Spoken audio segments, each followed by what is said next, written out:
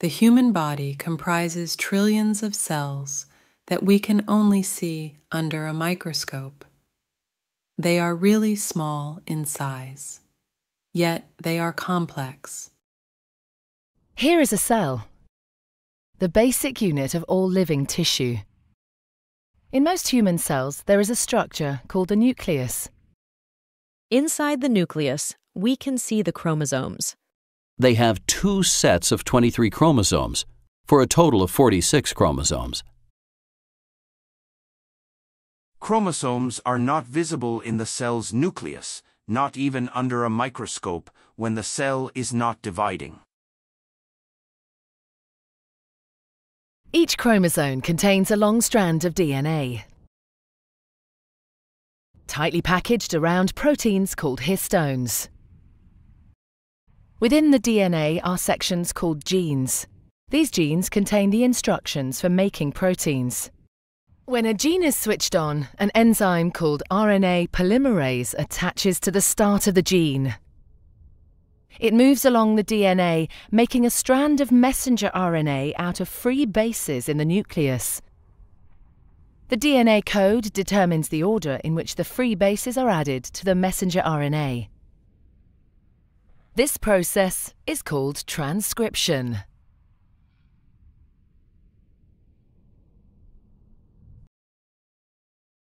Before the messenger RNA can be used as a template for the production of proteins, it needs to be processed.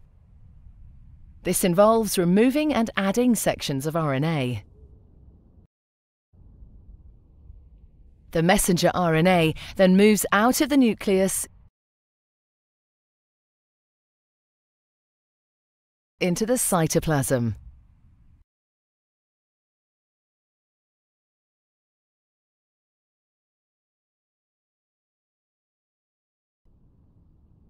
Protein factories in the cytoplasm, called ribosomes, bind to the messenger RNA.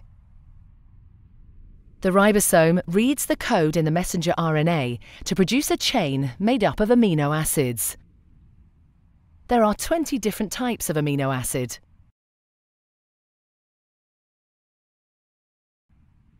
Transfer RNA molecules carry the amino acids to the ribosome.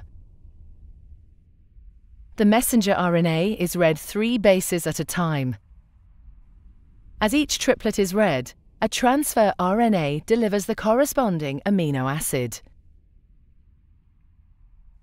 This is added to a growing chain of amino acids. Once the last amino acid has been added, the chain folds into a complex 3D shape to form the protein.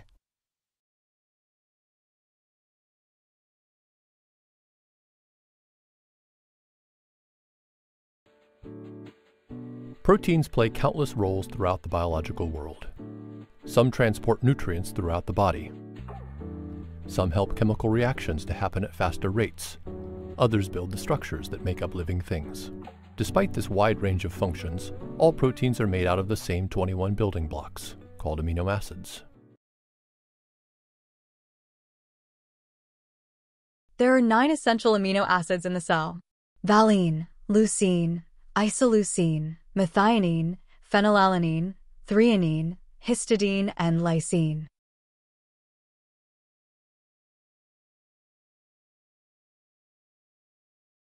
Some amino acids appear more frequent than the others. Here is a graph representation of the percentage of each amino acid.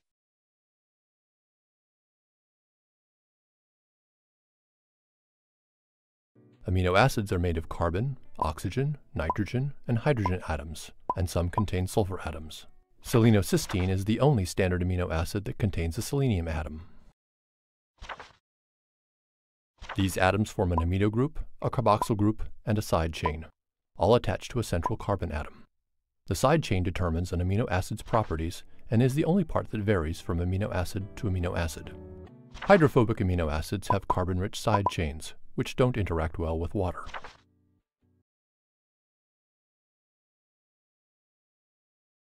Hydrophilic, or polar, amino acids interact well with water.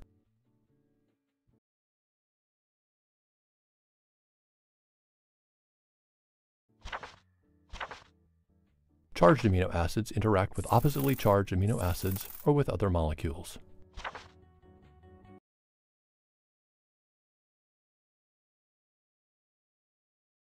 The primary structure of a protein is a linear sequence of amino acids as included by DNA. The amino acids in a protein are joined by peptide bonds, which group the one group of one amino acids to the one carboxyl group of the other. A water molecule is released each time a peptide bond is formed. Combination of amino acids is formed as a result of these bonds combining them together, creating chain-like structure, which consist of different chemicals causing the chain to form bonds.